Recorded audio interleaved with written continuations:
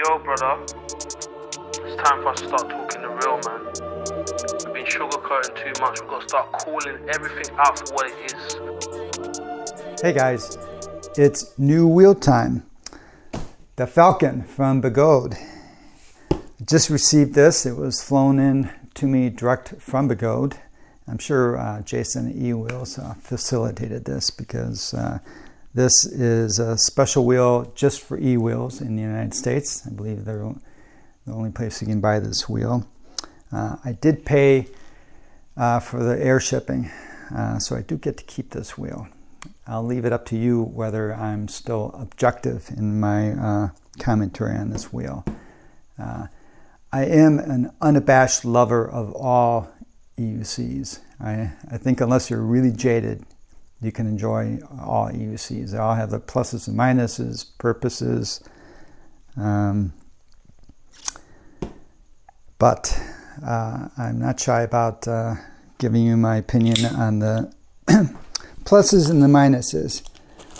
Now, the last wheel that Begode sent to me directly and gave to me was the A2. We all know how that turned out. And I wasn't shy about that wheel, which I have vowed never to ride again. By the way, it's been about 10 months since I broke my ankle on the A2. And it's probably about 90% better. I mean, I can walk and ride just fine, but it does hurt in the morning, hurts in the evening. And on rides, it can start getting to me. It's probably going to take a couple of years before it's 100% good, if it ever can be 100%. Anyway, this should be interesting. Small, I guess people refer to it maybe as a 14-inch wheel. It's really A2 size wheel. I believe it has the same tire. I did request that they send me this with a street tire. Let's hope I did get the street tire. Since I rode the A2 for about 2 miles. I had experience on the knobby, and they sent me the A2 with a street because they complained about the knobby. And I really did, for those 2 miles, I really did enjoy that street tire. So I think I will enjoy this. But basically, this is a 16-inch wheel. That's how I see it. And the T4 might be considered a 16-inch wheel, but it's really an 18-inch. The actual diameter of the tire. All right, let's see. We get our ubiquitous Allen wrench, which is included with every wheel. This is a 100-volt wheel. I believe the A2 was 84 volt. People were saying, hey, Falcon is an A2 with suspension. No, not really. It's a different wheel. Boy, this really reminds me of... this is a Sherman charger. 5 amp. I think. Let's see. Actually... I think maybe the Sherman came with a 3 amp charger, but sure looks like one anyway. So that's good. Got all my power stuff with a 900 watt battery, 50S batteries, 5 amp charger. I think that stock charger is going to be fine. I don't think I will need a fast charger for this guy. It's not like I'm going to be going on long distance rides with this kind of a wheel.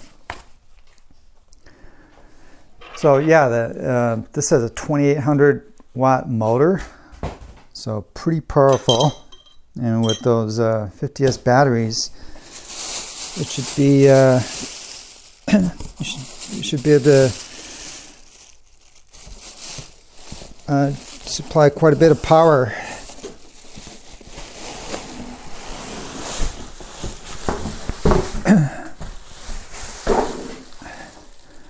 So tiny. Yes, I got the street tire. And I believe it's tubeless. Boy, it smells like a new car. Power button.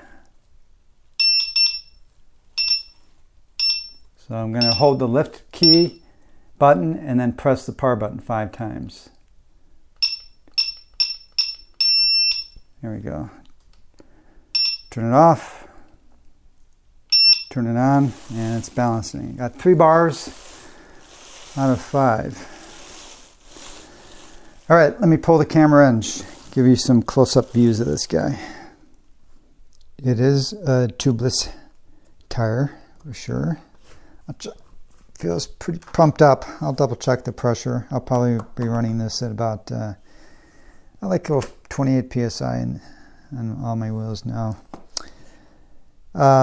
Same pedals as the ET Max. Nice, fully adjustable. Not the best, still not the best pedal. I mean, they're really nice pedals, but they can't take a lot of abuse, because as Roger demonstrated on the ET Max, if you do a lot of big drops, these pedals can bend. But for this wheel, I think they're going to be perfect. Display is also what you get on ET Max.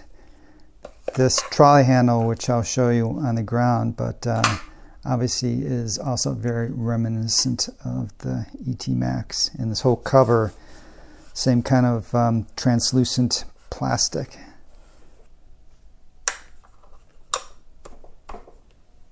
Hopefully you can see these are the 2 buttons, the power button and the lift button. You press this momentarily, tap it twice, and that disengages the motor.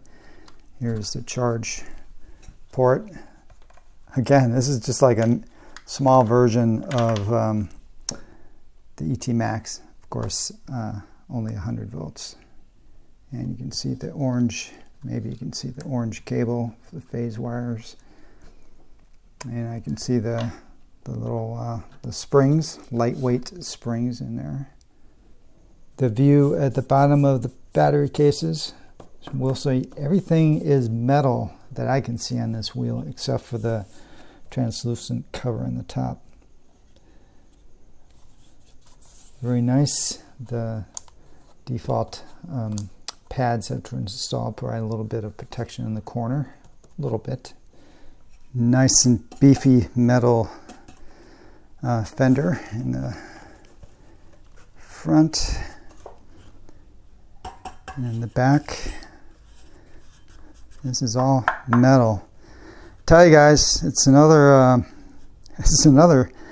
winner in terms of build quality on these wheels. I mean, I don't know. Begode has they've really changed the last couple of years, and all their newer wheels just they're nice. I got to tell you. Now the light, I did notice that interestingly, they got rid of the flashing lights. I use the flashing lights a lot when I ride during the day. Just you know, better visibility for cars and whatnot. Let them know you're coming. It's interesting that they dropped that.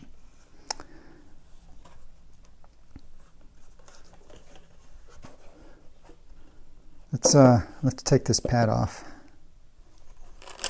So what's interesting is they're pre-installing Velcro now.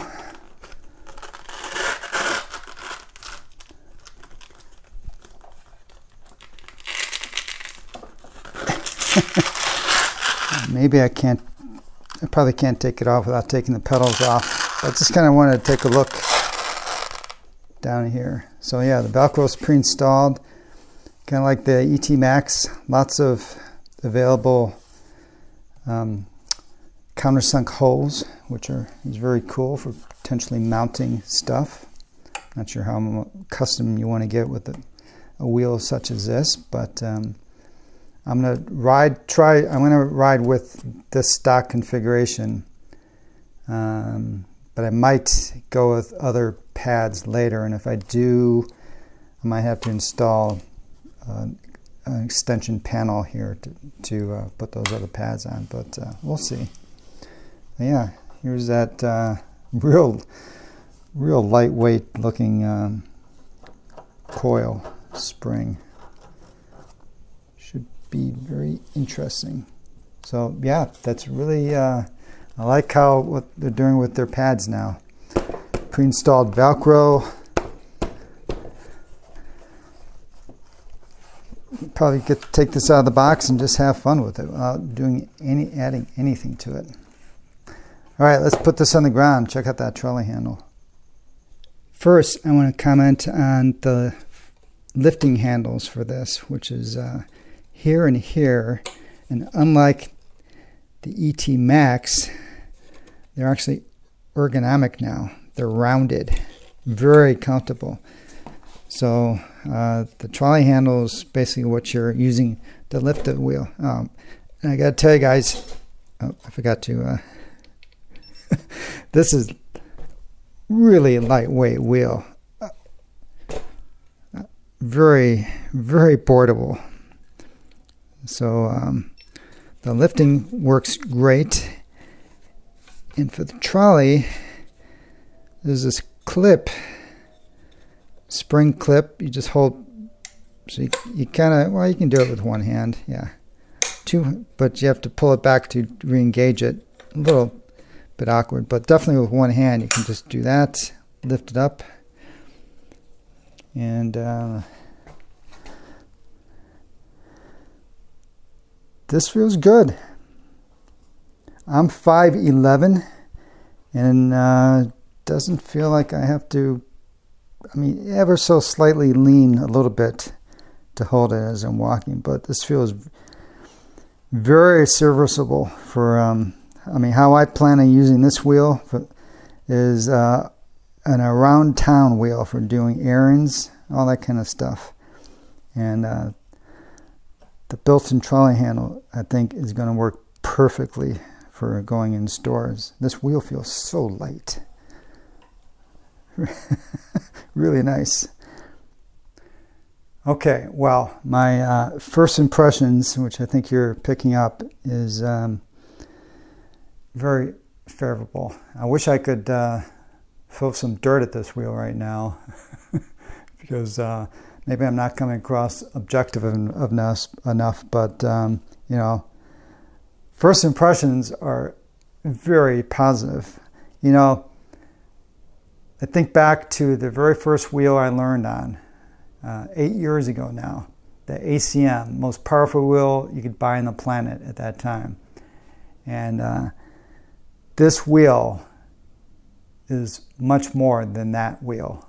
A 2800 watt motor. The ACM, that 67 volt wheel, if I remember, was 1200 watt motor. It had a 670 watt hour battery, 900.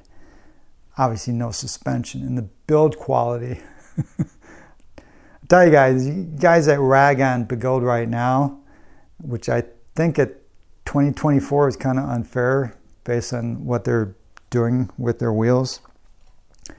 You should go back 8 years and see how they were building their wheels. And I was a huge fan of Gotway. That was their name back then. So again, I really strive not to get jaded with riding EUCs. I love them all. They're all fun. If you can't have a fun time on any EUC made right now, I think there's something wrong with you. Now, of course, I haven't ridden this. That's going to be next. But just giving you my impressions and where we are in the timeline of EUC development, this wheel is coming across as awesome. I connected my Begode app to this. Believe it or not, it supports the race mode and the off-road mode. It's in the off-road mode right now. That's why it's quiet. But yeah, I switched to racing mode, and you know, it's got the loud motor. Yeah, it's kind of funny that it sports those two modes. Probably, maybe sports field weakening too. Though I think the top end speed on this wheel is 31 miles an hour. Look, this style wheel, personally, I'm just not going to probably ride this wheel much faster than 20 miles an hour. I've got lots of other wheels I can go much faster with. I just think the smaller diameter tires, you hit something unexpected. I just don't, I think they're meant for lower speeds, obviously. And I have no desire to try and push the limits on this wheel. I'll give it to Dawn. See, let her push it. Unlike the S16, I don't think it would power dip on her at 31. It would just I'm not sure what it would do. Dawn, it's coming your way. All right, guys. Well, it's nighttime here, so the next video I'll throw out, I'll be on the wheel and take it around town and see how the suspension feels and how the whole thing rides. I'm really looking forward to it.